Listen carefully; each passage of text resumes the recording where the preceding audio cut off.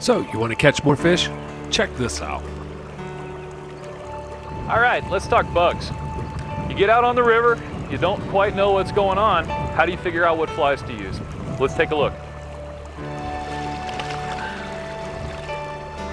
When I get out on the stream, I always check to see what's in the water. That's going to tell you what type of actual fly to use. Fly fishing is all about imitating nature. Here we've got a whole bunch of caddis larvae and their little husks.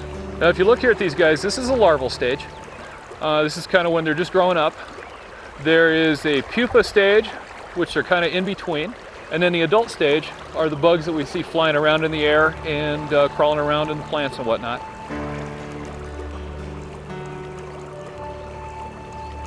These little guys are getting close to hatching. They're getting big.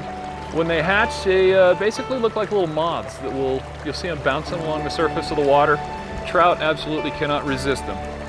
So next time you're on the water, do a little investigative work. You'll catch more fish, you'll have more fun.